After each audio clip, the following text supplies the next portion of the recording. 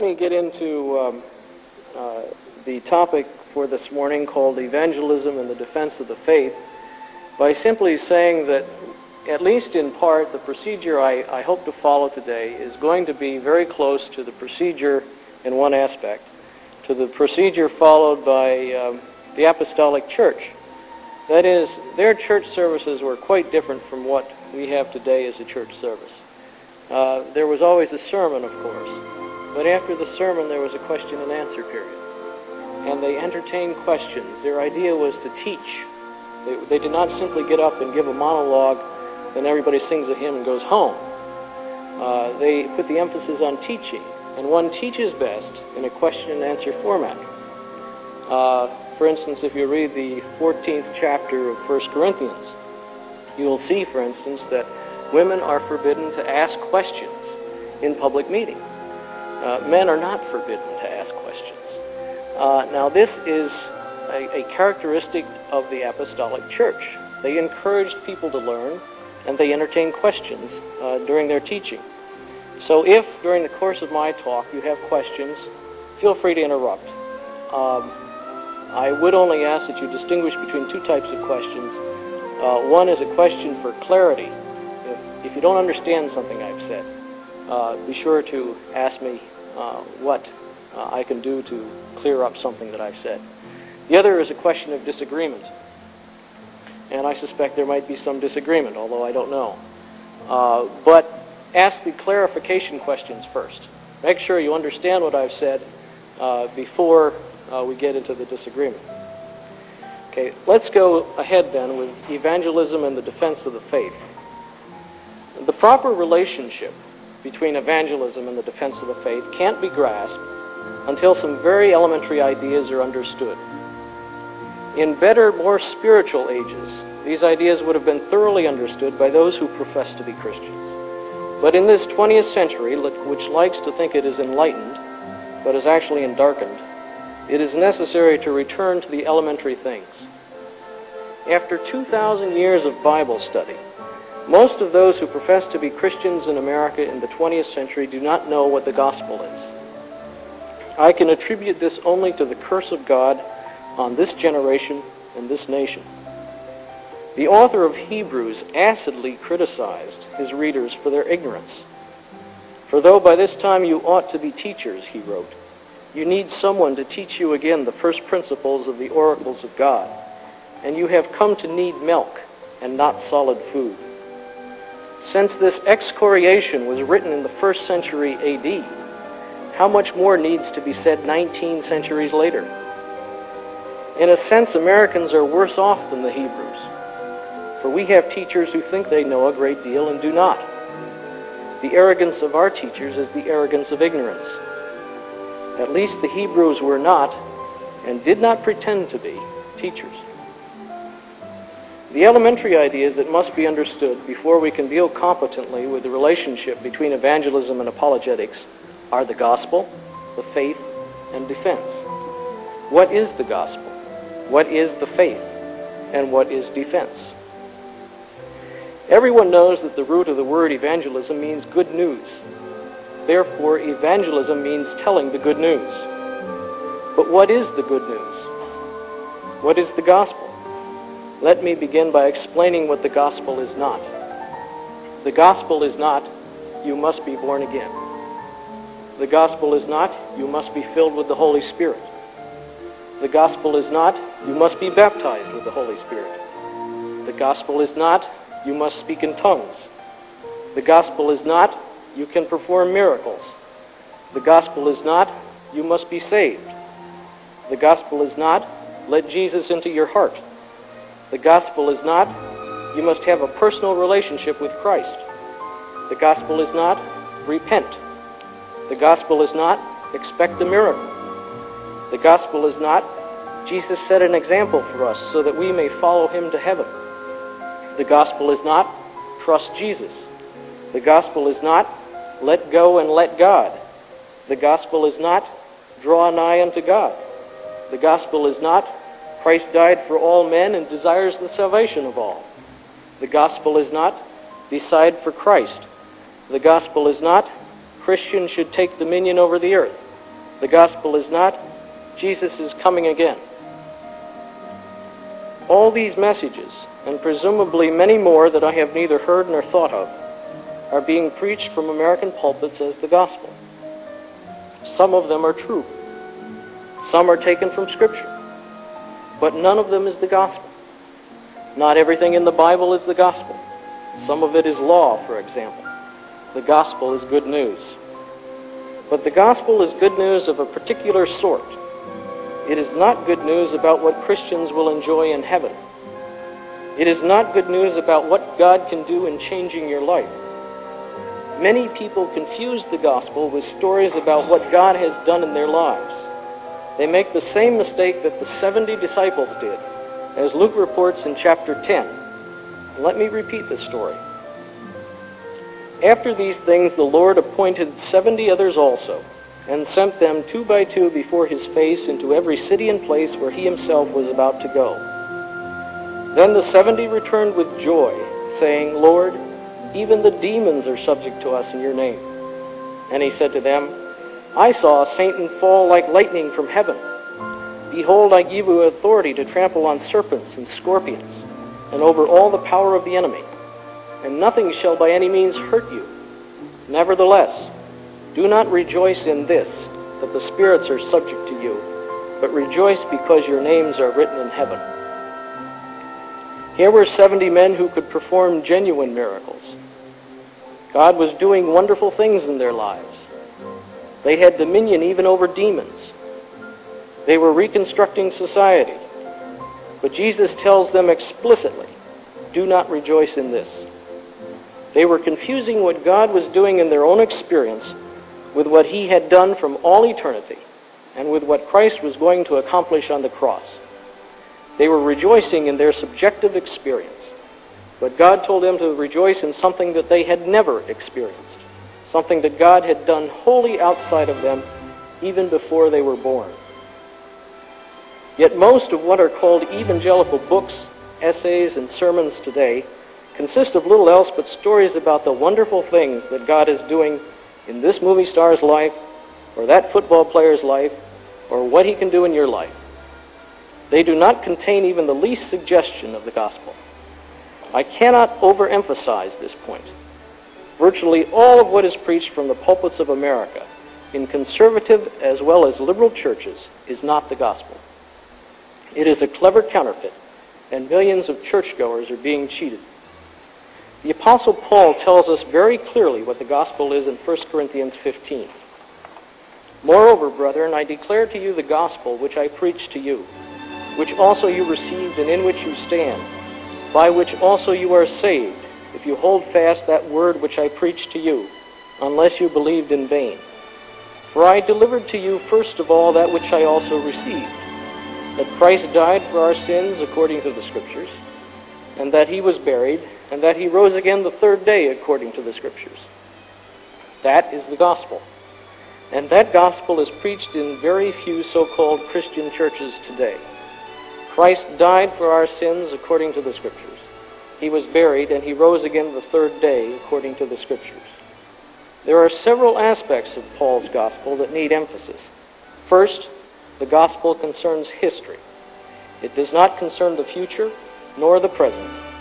The gospel does not concern any present or future action God or man might take.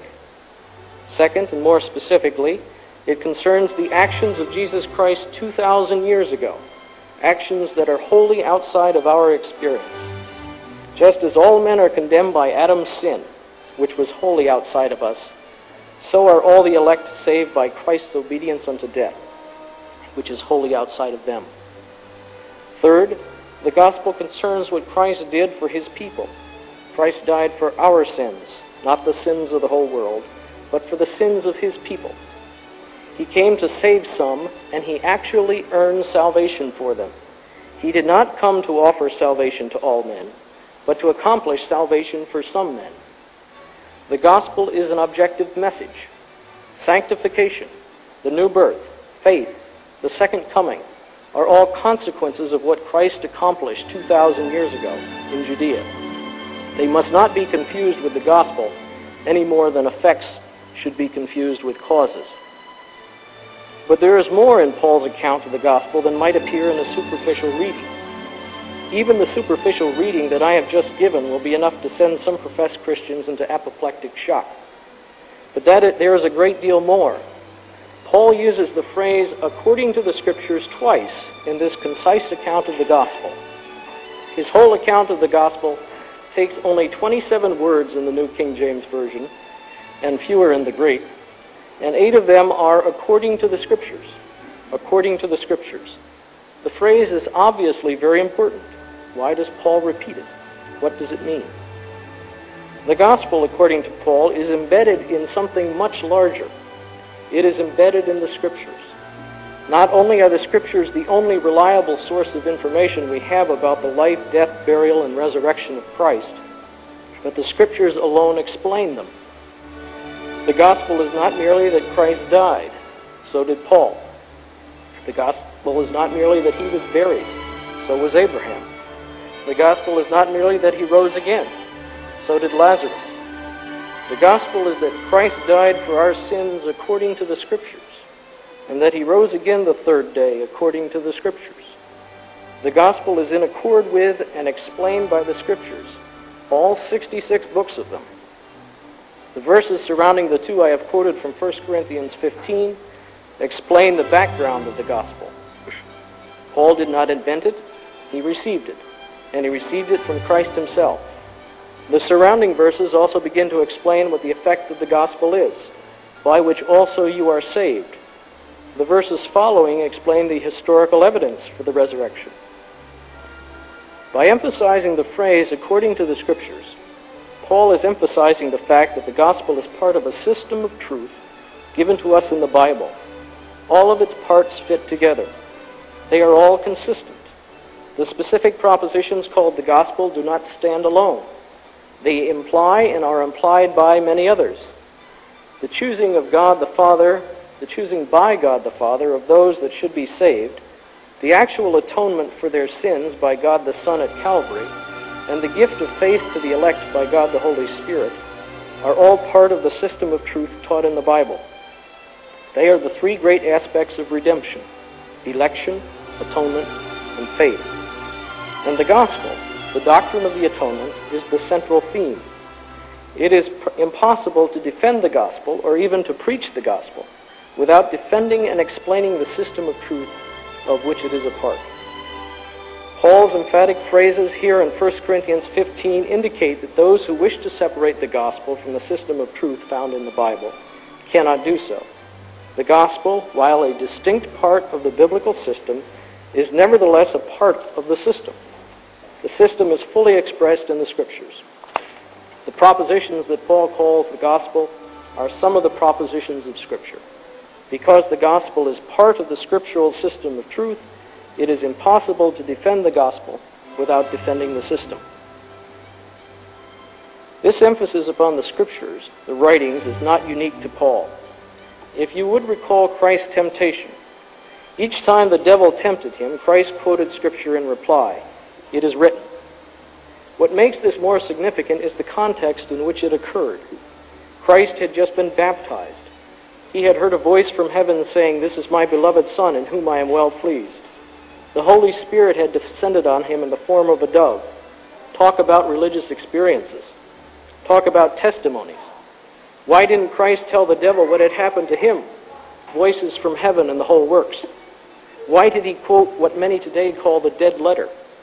Why does he defend the faith by quoting Scripture rather than recounting his experiences? Take Peter as another example. Why does he unfavorably compare eyewitness testimony and voices from heaven with the writings? In his second letter he says, "For we did not follow cunningly devised fables when we made known to you the power and coming of our Lord Jesus Christ, but were eyewitnesses of his majesty. For he received from God the Father honor and glory when such a voice came to him from the excellent glory. This is my beloved Son, in whom I am well pleased. And we heard this voice which came from heaven when we were with him on the holy mountain. We also have the prophetic word made more sure, which you do well to heed as a light that shines in a dark place, until the day dawns and the morning star rises in your hearts." Peter had just written that God's divine power has given to us all things that pertain to life and godliness through the knowledge of Him who called us. Later in the same chapter, he says that Scripture is the only way we have of getting this knowledge. The Scripture, the prophetic word made more sure, is the light that shines in a dark place. Not a brightly lit place, nor even a dimly lit place, but a dark place. There is no other source for this knowledge, including knowledge of the gospel, than the Scriptures. At this point, we can conclude that evangelism is the proclamation of truths found in the Bible, truths which form a logical system, part of which system is the gospel. The gospel is not accounts of our personal experiences, nor commands that we are to obey. We now know what the gospel is. It is the good news of what Christ did for His people 2,000 years ago. It is not about the new birth, nor about the second coming, nor the activities of the Holy Spirit in our hearts. The gospel is propositions about events wholly outside of us. It has consequences and implications for us today, but those consequences are effects of the gospel, not to be confused with the gospel itself. The fatal error of the Middle Ages was to confuse justification with sanctification and so pervert the gospel. The same error is widespread among so-called Protestants today, who do not distinguish between what Christ has done for us and what the Holy Spirit can do in us. We are rapidly re-entering the Dark Ages because the light of the gospel has been lost. Clarity of thought is a virtue in both evangelism and apologetics. Let us turn next to the word faith. We are so accustomed to using the word in a subjective sense today that we frequently overlook how the Bible uses the word. Let me quote a few references to faith in the Bible. And the word of God spread, and the number of the disciples multiplied greatly in Jerusalem, and a great many of the priests were obedient to the faith. And when they had preached the gospel to that city and made many disciples, they returned to Lystra, Iconium, and Antioch, strengthening the souls of the disciples, exhorting them to continue in the faith. So the churches were strengthened in the faith and increased in number daily, through whom we have received grace and apostleship for obedience to the faith. Receive one who is weak in the faith. Watch, stand fast in the faith. Be brave, be strong. He who formerly persecuted us now preaches the faith, which he once tried to destroy. One Lord, one faith, one baptism, till we all come to the unity of the faith and the knowledge of the Son of God, to a perfect man. Above all, taking the shield of faith, with which you will be able to quench all the fiery darts of the wicked one. We are so accustomed to thinking of faith as a subjective act that we forget that the Bible very frequently does not use the word in that sense at all. The word faith in the Bible frequently has an objective meaning. It means doctrine, knowledge, the propositions believed. In other passages, it means the act of believing those propositions. Nowhere in the Bible does faith mean what many 20th century Christians think it means, a subjective feeling or a heartfelt trust. When we speak about the defense of the faith, or apologetics, we are using faith in the objective sense, as the propositions believed, not the act of believing them. In this endarkened 20th century, this objective sense of faith has also been lost. We are told that it doesn't matter what you believe so long as you are sincere. To use Kierkegaard's famous example, the idolater who prays with passionate inwardness is accepted by God, even though he prays to an idol, while the professed Christian who prays insincerely to the true God is rejected by God. If you are not interested in the opinions of the 19th century Danish theologian, let me quote the great 20th century American theologian, Dwight Eisenhower.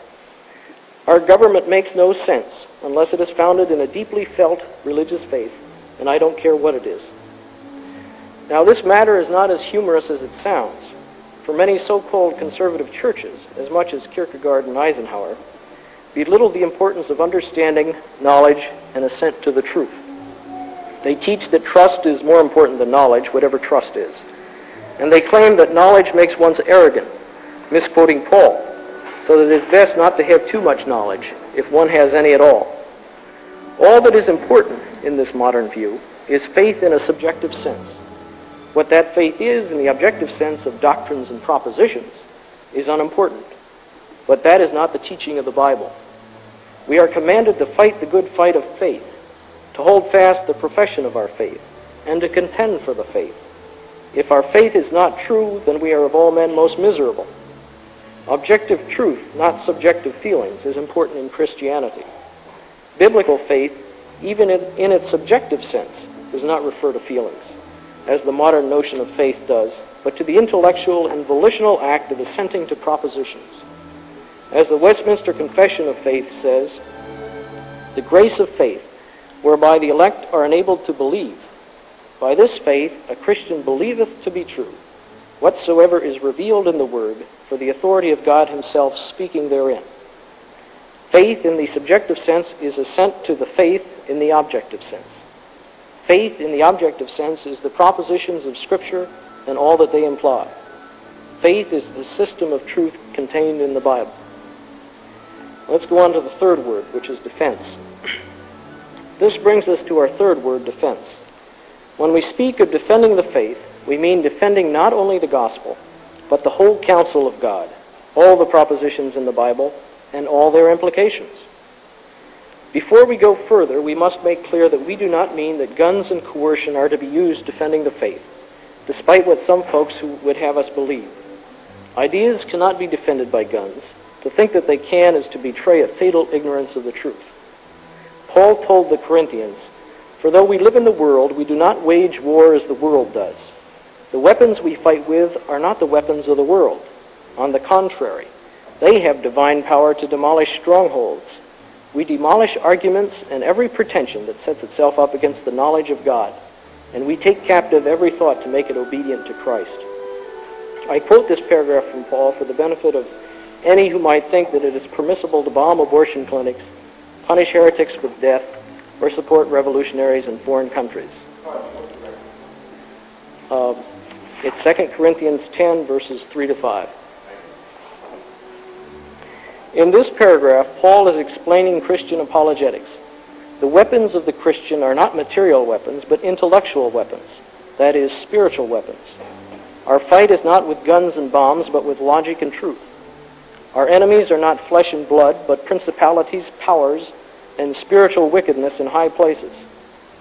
Because our battle is intellectual, our weapons, both offensive and defensive, must be intellectual.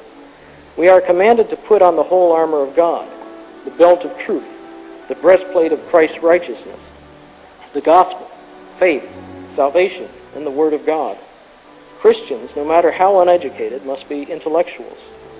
We, all of us, are always supposed to be ready to give an answer to anyone who asks. How we are to answer requires a study of logic. The New Testament is replete with examples of how Paul, the other apostles, and Christ himself demolished arguments. Take, for example, the argument of the Sadducees that there is no resurrection. And I quote, "The same day the Sadducees, who say there is no resurrection, came to him and asked him, saying, 'Teacher, Moses said that if a man dies, having no children, his brother shall marry his wife and raise up offspring for his brother. Now there were with us 7 brothers. The first died after he had married, and having no offspring, left his wife to his brother. Likewise the second also, and the third, even to the 7th. And last of all the woman died also. Therefore, in the resurrection, whose wife of the 7 shall she be? For they all had her.'" The Sadducees obviously thought this was a conclusive argument against the resurrection. Let us pay attention to then what Christ says in reply. Jesus answered and said to them, "You are mistaken, not knowing the Scriptures nor the power of God. For in the resurrection they neither marry nor are given in marriage, but are like angels of God in heaven. But concerning the resurrection of the dead, have you not read what was spoken to you by God, saying, 'I am the God of Abraham, the God of Isaac, and the God of Jacob'? God is not the God of the dead, but of the living." Notice exactly what Christ does. He does not attack the Sadducees for using mere human logic. That's in quote. He does not attack them for being proud of their knowledge. He does precisely the opposite. He attacks these learned men for their ignorance and their mistakes in logic. You are mistaken, not knowing the Scriptures nor the power of God. Please remember, he criticized Nicodemus for the same reason, his ignorance. Christ replies to their arguments by first correcting their ignorance of the state of the elect in heaven. They neither marry nor are given in marriage. Christ has already destroyed this particular argument of the Sadducees, for it was upon the logical impossibility of deciding whose wife this woman was that they concluded there could be no resurrection. Their argument is that the hypothesis of the resurrection leads to an absurd conclusion. Christ demolishes their argument by replying that she is nobody's wife. Obviously, if there are no wives in heaven, then the Sadducees' argument falls apart. So much for stage one of Christ's reply. He has shown that this specific argument does not refute the resurrection, but more is needed to refute the Sadducees thoroughly. While Christ has destroyed this one argument, perhaps the Sadducees have others that they will bring up later. So he goes on and does something more. He deduces the resurrection from two Old Testament propositions. God is not the God of the dead, but of the living. God is the God of Abraham, Isaac, and Jacob. Therefore, Abraham, Isaac, and Jacob are not dead, but living. Therefore, there is a resurrection. Now, the Sadducees have no place to escape. Not only has their marriage argument collapsed, but their general position has been refuted by logical deductions from Scripture. Christ is more than a little sarcastic when he asked these men who were supposed to be teachers, "Have you not read what was spoken to you by God?" In this example, we have a model of Christian apologetics, a model of how the faith is to be defended. First, Christ tells them that they were wrong. You are mistaken. Then he tells them why. You do not know the Scriptures nor the power of God. Third, he refutes their specific argument. Fourth, he refutes their general position by making logical deductions from Scripture. Is it any wonder, when Christ had finished his refutation of the Sadducees, that the multitudes were astonished at his teaching? The multitudes then may have been astonished at Christ's teaching, but some religious leaders today would be very angry. I am not speaking only of the neo-Orthodox, who think that God is so different from us that we cannot conceive of him at all, nor am I thinking only of the liberals, who think that thinking is merely rationalization and what counts is the feelings of the heart. There is also a very influential movement led by Cornelius Van Til of Westminster Seminary, who feels that the use of logic is to be avoided in theology in general and in apologetics in particular. Mere human logic, to use a phrase often found in their writings, is not to be trusted. So if dogs are four-legged animals, and Rover is a dog, then Rover has 6 legs. And if God is the God of the living, and also the God of Abraham, Isaac, and Jacob, then there is no resurrection, and the Sadducees were right.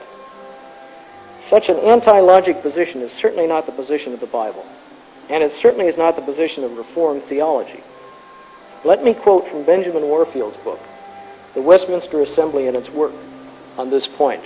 And this is a long quotation, but I'll go through it slowly so you catch what Warfield is saying. It must be observed, however, that the teaching and prescriptions of Scripture are not confined by the Westminster Confession to what is expressly set down in Scripture. Men are required to believe and to obey not only what is expressly set down in Scripture, but also what by good and necessary consequence may be deduced from Scripture. If I may add an aside here, this contention is fully supported by the example I have cited. Christ reproached the Sadducees for not believing what could have been and should have been deduced from by good and necessary consequence from the Old Testament. To go on with the Warfield quotation. This is the strenuous and universal contention of Reformed theology against Socinians and Arminians, who desired to confine the authority of Scripture to its literal asseverations, its literal statements. And it involves a characteristic honoring of reason as the instrument for the ascertainment of truth. We must depend upon our human faculties to ascertain what Scripture says. We cannot suddenly abnegate them and refuse their guidance in determining what Scripture means. This is not, of course, to make reason the ground of the authority of inferred doctrines and duties. Reason is the instrument of discovery of all doctrines and duties, whether expressly set down in Scripture or by good and necessary consequence deduced from Scripture. But their authority, when once discovered, is derived from God, who reveals and prescribes them in Scripture, either by literal assertion or by necessary implication. It is the Reformed contention, reflected here by the confession, that the sense of Scripture is Scripture, and that men are bound by its whole sense in all its implications. The re-emergence in recent controversies of the plea that the authority of Scripture is to be confined to its expressed declarations, and that human logic is not to be trusted in divine things, is therefore a direct denial of a fundamental position of Reformed theology explicitly affirmed in the Confession, as well as an abnegation of fundamental reason, which would not only render thinking in a system impossible, but would discredit at a stroke many of the fundamentals of the faith, such, for example, as the doctrine of the Trinity, and would logically involve the denial of the authority of all doctrine whatsoever. Booklet, you can quote him on either side of the issue. You can quote him saying you can prove God exists. You can quote him saying you can't prove God exists. You can quote him saying logic should be trusted. You can quote him saying logic should not be trusted. You can quote him saying God is three persons. You can quote him saying God is one person. He's unique. You can't call him a presuppositionalist and not explain what you mean, simply because he says we can prove the truth of the Bible and the existence of God. Well, that is not a presuppositional position. But to get on with Warfield here, let me read that statement again, because it's so important to the situation in theology today. And it's a long statement. If you'll bear with me, I think it deserves to be emphasized. The re-emergence in recent controversies, now keep in mind that Warfield wrote this almost a century ago, of the plea that the authority of Scripture is to be confined to its express declarations, and that human logic is not to be trusted in divine things, is therefore, and then he lists several things. Notice this list. First, it's a direct denial of a fundamental position of Reformed theology, explicitly affirmed in the Confession, as well as an abnegation of fundamental reason, that's the second thing, which would not only render thinking in a system impossible, but would discredit at a stroke many of the fundamentals of the faith, such as the Trinity, and would logically involve the denial of the authority of all doctrine whatsoever, since no single doctrine of whatever simplicity can be ascertained from Scripture except by use of the processes of understanding. The recent plea against the use of human logic in determining doctrine destroys at once our confidence in all doctrines, no one of which is ascertained or formulated without the aid of human logic. That is Warfield's position. That is the old Princeton position, and that is the position denied by the Van Tillians. Doesn't even bring up the issue of presuppositions. It's the question of logic. Thus, the anti-logic position of the neo-orthodox and Van Tillian schools is not new at all. It has been used by many heretical schools, from the Sadducees to the present day.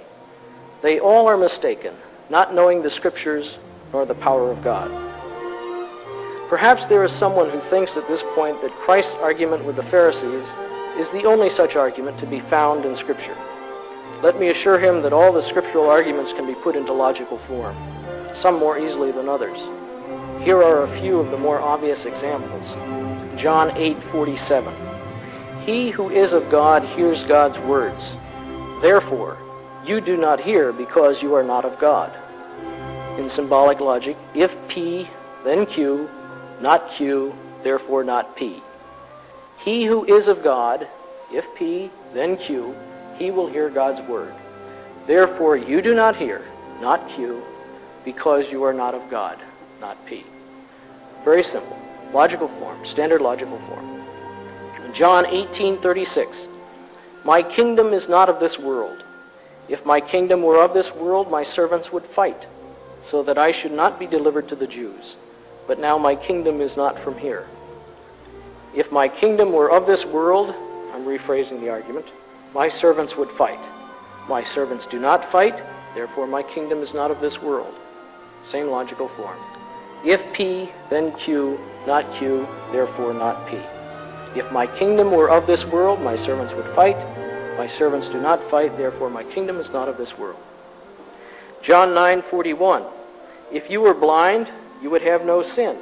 But now you say, we see. Therefore your sin remains.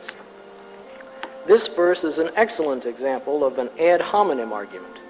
In such an argument, one assumes, for the sake of argument, the position of one's opponent. That is precisely what Christ does here. He is teaching that responsibility is based on knowledge. If you were ignorant or blind, you would have no sin. But since the Pharisees did not claim to be ignorant, but to know, then they were sinful. Their very claim to know made them responsible. Ad hominem argumentation of this sort, assuming the opponent's position to point out its logical consequences, is one of the methods used in Christian apologetics. It is mentioned in Proverbs 26:5. Answer a fool according to his folly, lest he be wise in his own eyes. The other major method of apologetics is mentioned in Proverbs 26:4. Do not answer a fool according to his folly, lest you also be like him. The first verse tells us to answer a fool according to Scripture, just as Christ did with the Sadducees. The second verse tells us to point out the logical implications of the fool's own views, just as Christ does with the Pharisees. Another example of Christ using an ad hominem argument is found in Matthew 12, verses 11 and 12. What man is there among you who has one sheep, and if it falls into a pit on the Sabbath, will not lay hold of it and lift it out? Of how much more value then is a man than a sheep? Therefore, it is lawful to do good on the Sabbath. The Pharisees were trying to trap Jesus by asking him whether it is lawful to heal on the Sabbath. He takes two premises, both of which they would agree with, that it is lawful to rescue a sheep in distress on the Sabbath, and that a man is more valuable than a sheep, and deduces from them that it is lawful to rescue a man in distress on the Sabbath. From their own views, Christ deduces the lawfulness of the action that they believed was unlawful, and then refutes them. What can you do with a man who is so adept at using logic? Only what the Pharisees did, and I quote, "Then the Pharisees went out and took counsel against him, how they might destroy him." Later in the same chapter, Christ sets up a syllogism to refute the Pharisees. Every kingdom divided against itself is brought to desolation, and every city or house divided against itself will not stand. And if Satan casts out Satan, he is divided against himself. How then will his kingdom stand? The situation, as you recall, is the silent accusation of the Pharisees that Christ was casting out demons by the power of Beelzebub, the ruler of demons. Jesus, reading their minds, refutes the accusation. And this is the syllogism. All divided kingdoms cannot stand. If Satan casts out Satan, his kingdom is divided. Therefore, his kingdom cannot stand. Christ does not let the matter drop there. He has already demonstrated that by the Pharisees' own assumption, Satan's kingdom is being destroyed by Christ. But he goes on to drive the point home again, another practice that Christian apologists ought to imitate. It is not enough to demonstrate the absurdity of an attack on Christianity once or in only one way. It ought to be done repeatedly and in as many ways as possible. Christ engages in what delicate and squeamish people call overkill. After he has demolished his opponent's arguments once, he does it again for good measure. He continues, "And if I cast out demons by Beelzebub, by whom do your sons cast them out? Therefore they shall be your judges. And if I cast out demons by the Spirit of God, surely the kingdom of God has come upon you." Let's take a moment and unpack this argument. Christ is arguing that if he is casting out demons by the power of the devil, then so were his disciples, the sons of the Pharisees. Is that what the Pharisees believed? He was forcing them to understand one of the implications of their accusation. If Christ was an agent of Beelzebub, then so were those who followed him, the young Jewish men he referred to as their sons. And if their sons were agents of Satan, then they would be a judgment to their fathers, the Pharisees. On the other hand, if Christ was who he said he was, then the kingdom of God has come, which the Pharisees vigorously denied. Either way, Christ argues, you lose. You will be judged for your unbelief. There are many more such examples that one could cite, but I believe you get the point. Logic is and must be the basic tool of Christian apologetics. It was so for Christ and the apostles, and anyone who belittles the usefulness or the lawfulness of logic is simply showing his unbelief or ignorance of Scripture. In addition to the Van Tillians, there is a school of apologetics, the Evidentialists, which claims to be logical. Evidentialists are those who maintain that it is impermissible to appeal to Scripture without first having proved that Scripture is the Word of God. Of course, before that can be done, one must prove that God exists. Someone has remarked that an Arminian is never an Arminian when he prays. An Arminian always, or almost always, prays like a Calvinist. He doesn't say, "God, I thank you for giving me a free will so that I could let Jesus into my heart and be saved." He prays, "Merciful God, thank you for sending Christ to die on the cross to save me from my sins." Furthermore, he prays that God will cause other people to repent, forgetting for the moment his theology of free will. Undoubtedly, there are some Arminians who do not pray like Calvinists, but they seem to be relatively few. One Arminian evangelist, that is a contradiction in terms, of course, for an Arminian has no good news to tell. One Arminian preacher did tell his audience during the altar call not to pray, for it was too late. It was okay to pray before, and it would be okay to pray later, but right now the people who had come forward were on their own. They must exercise their own free wills, and even God could not help them. Just as most Arminians may pray like Calvinists, most evidentialists evangelize like presuppositionalists. How does an evidentialist evangelize? Why, he goes out and he reads the Bible. He doesn't take the time to present Thomas Aquinas' 5 proofs for the existence of God, let alone read the first 8 books of Aristotle's physics to his audience. He preaches the gospel. Of course, were he consistent with his theory of apologetics, he could not do so. According to that theory, one cannot appeal to God or the Bible without first establishing his existence and its truthfulness on the basis of principles that we know more certainly, principles such as sense experience. Providentially, God prevents the evidentialists from acting so foolishly. They start the same way the Bible starts, in the beginning God. There are no proofs of God's existence or the Bible's truthfulness offered. But while the evidentialists may be practical presuppositionalists, when it comes to evangelism, they become completely confused when discussing apologetics. One recent example of this confusion is the volume Classical Apologetics by John Gerstner, R.C. Sproul, and Arthur Lindsley. After attacking presuppositionalism, the 3 authors announced that they have 3 presuppositions: the law of contradiction, causality, and the reliability of the senses. But the confusion of the evidentialists extends much further. We have already understood that the faith to be defended is the propositions in the Bible. Christianity is not a way of life, nor a way of feeling, but a system of truth. But this causes some problems for the evidentialists. It means, for example, that the resurrection of Christ is a proposition to be defended.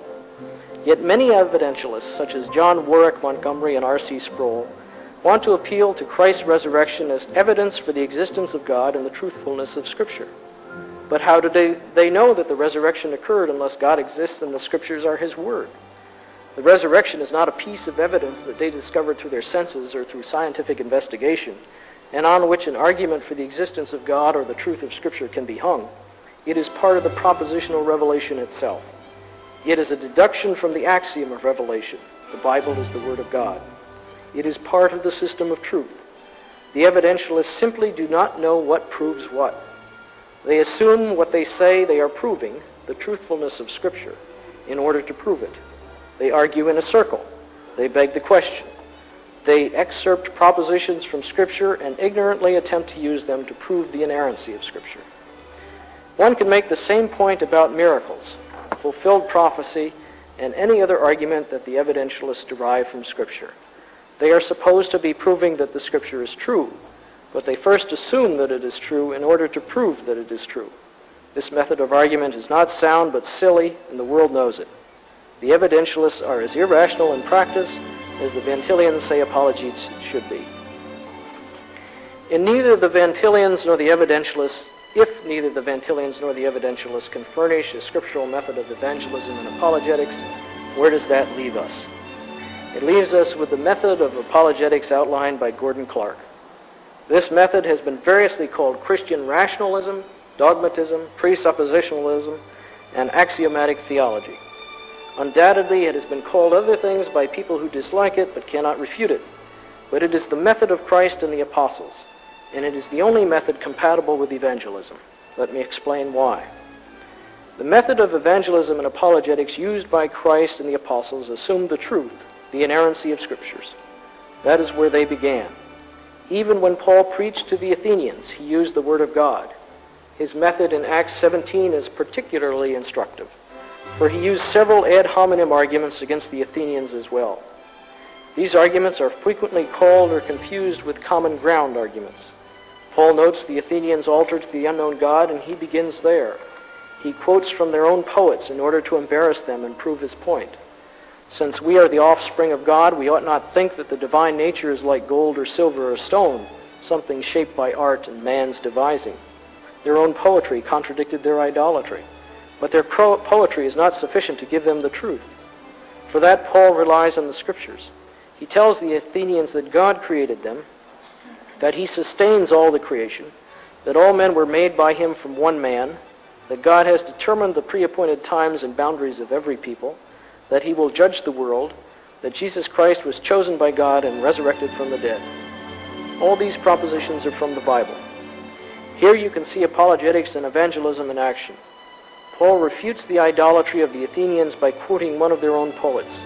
He shows the self-contradictory nature of Athenian religion. Then he tells them the truth, the biblical truth. The result is that some mocked Paul, but others said that they wanted to hear more. A few believed. Some benighted evangelists argue that Paul failed in Athens and therefore his method was wrong. He should have had thousands signing decision cards. But Paul knew that the result of his preaching was neither in his power nor the measure of the soundness of his method. His concern was to preach the whole counsel of God, the truth, the whole truth, and nothing but the truth. The results were in God's hands, not Paul's. Apollos plants, Paul waters, but God gives the increase. One wonders what such pragmatic evangelists think of Stephen's sermon, which got him killed, or Christ's first sermon, which almost got him killed when he was 30 years old. Neither man recorded thousands of decisions, yet both spoke exactly as they ought. In addition to assuming the truthfulness of Scripture and using it as an axiom, Paul reasons with his hearers. Let me quote a few verses. Acts 17:2 and 3. Then Paul, as his custom was, went into them and for 3 Sabbaths reasoned with them from the Scriptures, explaining and demonstrating that the Christ had to suffer and rise again from the dead. Acts 18:4. Paul reasoned in the synagogue every Sabbath and persuaded both Jews and Greeks. Acts 18:19. And he came to Ephesus and left them there, and he himself entered the synagogue and reasoned with the Jews. Acts 24:24 and 25. And after some days, when Felix came with his wife Drusilla, who was Jewish, he sent for Paul and heard him concerning the faith in Christ. Notice the objective meaning of faith here. Now, as Paul reasoned about righteousness, self-control, and the judgment to come, Felix was afraid and answered, "Go away for now. When I have a convenient time, I will call for you." In evangelism, it is the Word of God that saves men, and by pressing home the meaning and the implications of the propositions in the Bible, as well as the implications of their hearers' opinions, that Word is made more effective. The words that Christ speaks are life, and they give life. The words that I speak to you are spirit, and they are life. The Apostle James commands, "Receive the implanted Word, which is able to save your souls." The appeal in both evangelism and apologetics is to the mind, not to the emotions of the hearers. The Bible emphasizes knowledge, not emotions, as the means of both justification and sanctification. From our study of these verses, we can see that apologetics has 2 functions in relationship to evangelism. It softens up the opposition by pointing out the self-contradictory nature of non-Christian views.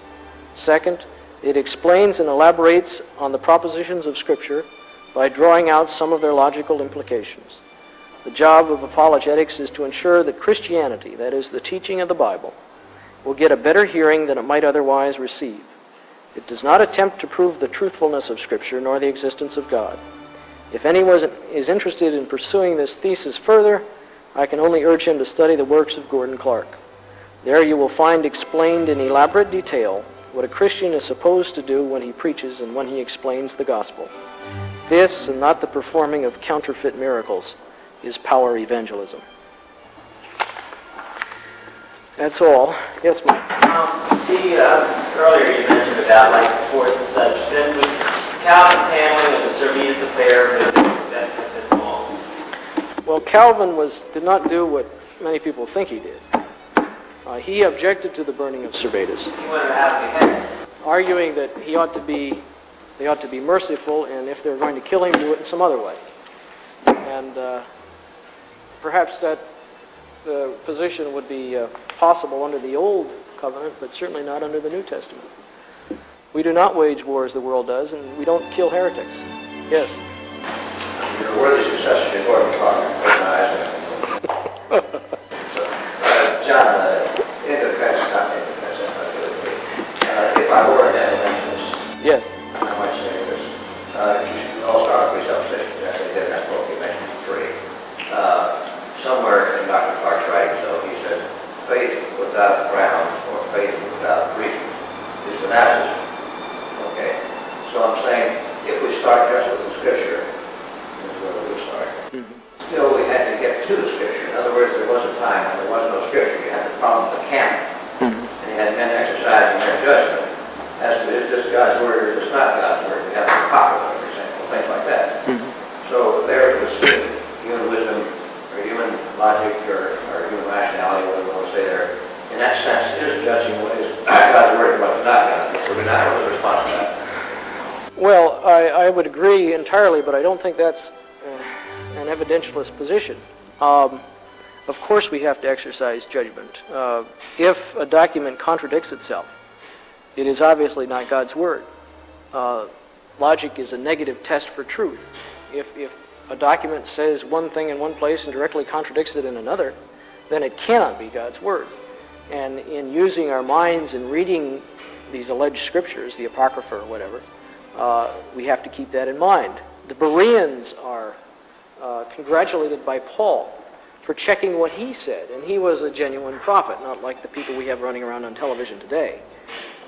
He was a genuine prophet, and he commended the Bereans for checking everything he said against the written word. Now, to press it back further, what was the case before there was a written word? How did Adam know that it was God speaking? Or how did Abraham know that it was God when he was told to kill Isaac? And to answer that question, all we can say, since we're not told explicitly in the Bible, is that God made sure that these people understood when he spoke to them that it was him speaking. But they did not have any external standard by which to judge this. Carnell, for example, E.J. Carnell, once gave the idea of a moral anticipation, that we know that it is God speaking because what he tells us is in agreement with what the law is that is already in our hearts. Well, how does that work in the case of Abraham? He has the law, do no murder, in his heart, and here God comes and tells him to kill his son. If I were to use Carnell's moral anticipation idea, and if I were Abraham, I would never have taken any step to sacrifice Isaac. All we can say is that when God spoke to these men, that he made sure that they understood that it was him speaking. He caused them to think that this is God speaking. Now, when you get into the question of the Apocrypha, that's different. Then you have to read it and use the tools that, the mental and the intellectual tools that were given to us. A test of logic. Suppose you're a Calvinist who finds the book, 3 Corinthians or John, those kind of pictures in, it seems to be just exactly like the rest of the scripture. Will we not have to add that then to the canon? No, I don't believe so. No, I don't believe so. Primarily because I think the first chapter of the Confession takes care of any possibility like that. And that chapter is based upon the present Scripture itself. That there isn't anything. Everything has been wholly reduced to writing. And that the text has been preserved over the centuries by the providence of God. We certainly know that Paul wrote letters that we don't have. He says so himself. But they are not part of the canon. They have been, we don't have them because they're not part of the canon. They're not part of Scripture. And he tells us about them. Yes? Did you have a question? No, you. Well, I was going to say, we ought not to ignore the work of the Holy Spirit in terms of what you talk about, providence. I guess I'm speaking more personally, working in men to use, within the boundaries of biblical logic, to make decisions, and those decisions affect the church for a long time. And so we talk about Abraham, or we talk about Adam. And so the Spirit worked in those men in such a fashion that they knew it was God speaking, not just He caused them to think that it was God speaking to them and not a demon or something else. I don't know if I've answered your question or not, Norm, but I tried. No? Not today. I have to do a book on that subject. Any other comments? Yes. Millennium position. I at one time had found the head of my company who had told me that he felt by doing good works that this would get him into heaven. I had came back to him and told him he was going to hell as a result of that because he was not doing what God told him to do from the Scriptures. I was called down considerably for it. Is this correct? Was I correct? You had stated that Christ overkilled. Well, it was obvious that I overkilled too.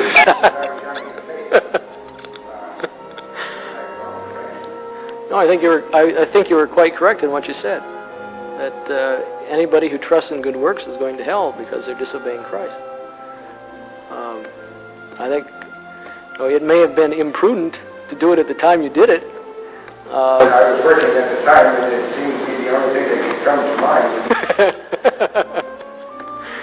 No, we're told, and I think you were entirely right in doing it, and we're told quite clearly in the Bible that if we tell the truth, we're going to get persecuted for it. It says, what disciple is better than his master? And if we would have the courage and take the time to tell the truth more often, I think you'd see a lot more persecution of Christians in this country than you do at the present time. The brothers. Well, that is the most difficult thing. That is the most difficult thing. Is that when you get when you tell people, when you tell an unbeliever the truth and get called down for it by a fellow Christian.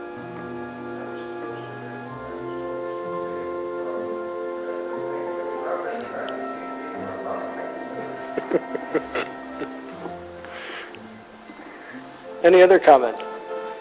Yes. I'm sorry. No problem. No problem. I love the rigorousness of your mind. It's nice to run into somebody who I don't believe from anyone actually, but I love to run into a brother who has a sense of the fact that God's truth is true. We don't need to be ashamed of that. We don't need to apologize for it. We don't need to cover ourselves and pretend that we're not really opinionated. So I appreciate that. And I like your comment with regard to the fact that our struggle is against principalities and powers and not flesh and blood. Because I've seen a lot of evangelical Orthodox churches. There's a weakening of the gospel because there's a stress on other things, be it worship, which I'm heartily against, or be it political issues, or dealing with local political issues, what have you.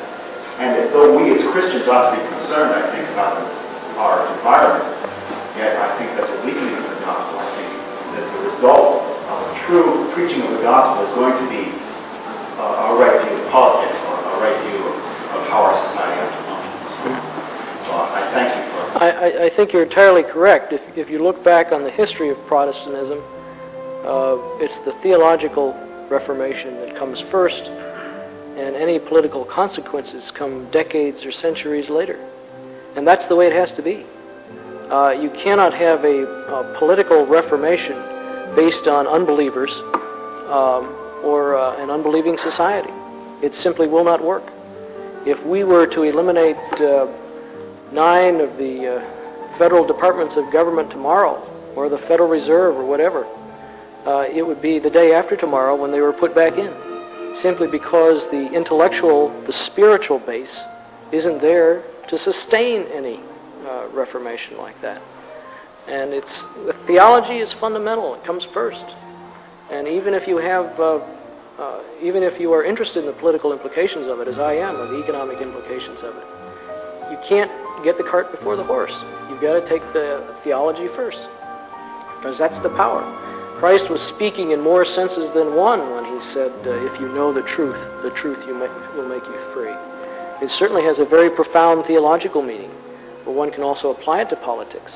But without the theology, the politics are useless, futile. I have no great hope. Maybe I'm stepping on your toes, Mike, but I have no great hope for the conservative movement in America, simply because it is not made up of Christians, for the most part. I published an essay on the subject 10 years ago, in which I pointed out that conservatives, by and large, either are not Christians, or they do not take their politics from the Bible. And in either case, you're working with dead wood. This concludes Dr. John W. Robbins' lecture entitled Evangelism and the Defense of the Faith.